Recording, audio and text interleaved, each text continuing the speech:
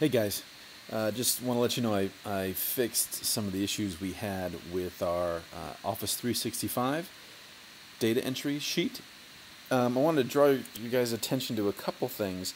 First, please note that I put in everyone's column either version 7.1 or 7.2 of our data of our poll version. So when you do enter that, do me a favor, in addition to put everything else, the date, the time, all that kind of jazz, please say whether the poll was version 7.1 or 7.2.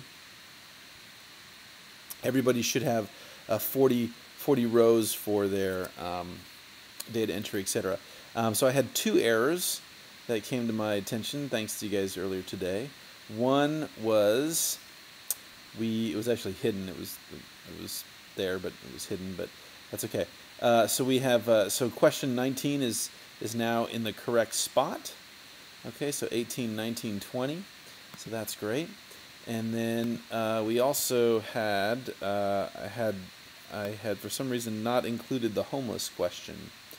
So the homeless question is question number 52, and so I've added that in. So if you guys did enter your data, such as whoever this was here, you might not have entered that particular question. So do me a favor, go back and edit those.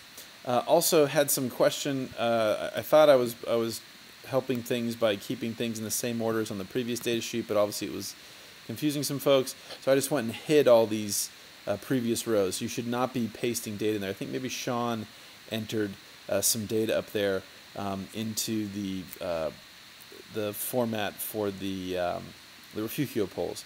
So all your guys' data entry starts on line 668 or below, and we should be good to go. So if you guys get that stuff entered, originally our due date was this past weekend. I'm moving it forward to this coming weekend. So if you guys could please have everything entered by 9 p.m. this coming Sunday, that would be great. So we're finishing up our last 40 polls. So you guys might need to crank the next five days or so here to both finish doing those polls and also getting them entered. So please do that for me, and I will talk to you guys soon. Thanks so much.